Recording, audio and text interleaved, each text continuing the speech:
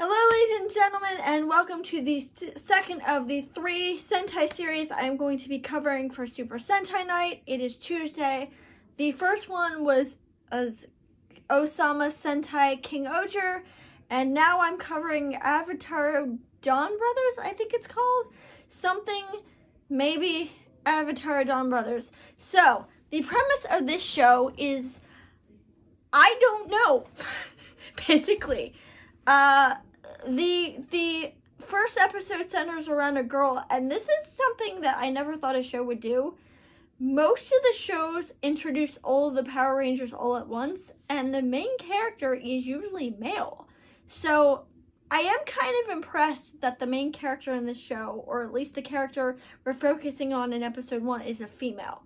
So the main character for the first episode is a young lady, I believe her name is Haruka, and she is a manga author because for some reason manga authors in high school is a thing in Japan. I don't know.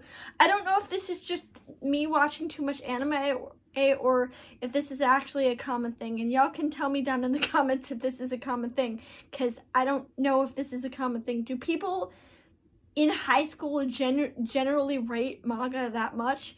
But she is a mangaka in high school, and one day she is accused of plagiarism falsely. I think it's supposed to be falsely, but we never really get the sense. But considering she's the main character, I'm guessing she's falsely accused.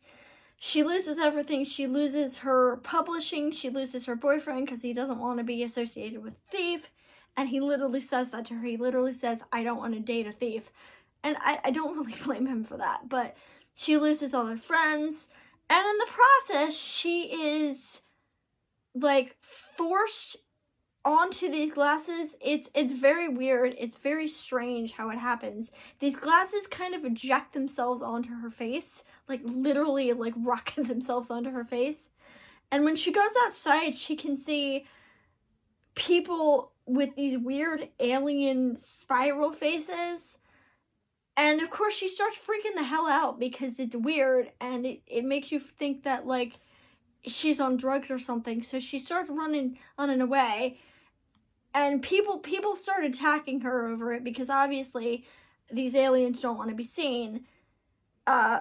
So they attack her, and then she's saved by this guy, and this guy saved her earlier, and he, like, attacked an alien, and he was a Power Ranger. It's very, very strange. But I like the fact that she's kind of confused. So she gets her armor, and she's like, what the hell is this? But at the same time, she's like, oh, this is so cool. And she's acting like a high schooler. That's the difference here. What impresses me is that she's actually acting like a high schooler. Like, oh my god, this is so cool. It's weird. I don't know what I'm doing, but oh my god, this armor is so cool, and this gun is so cool. And that's where we leave off on the first episode, is that these aliens clearly don't want to be found, so they're gonna come after her. But that's it. There's not a lot of plot in episode 1. Do we get any more? No, we don't. That's all we get in episode 1. I'm sorry this is so short, but this is probably the shortest of the 3 videos because I have one more to do after this. Osama King Oger is the longest, obviously, because that has the most plot. I love the girl. I think she's fun. I like her personality. I hope she's the female lead. I hope she's the lead, actually, because I would hate to think that somebody else is the lead. She's just really, really awesome.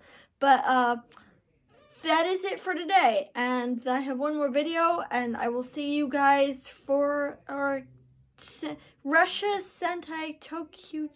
I think that's how you pronounce it, but I will see you guys for that.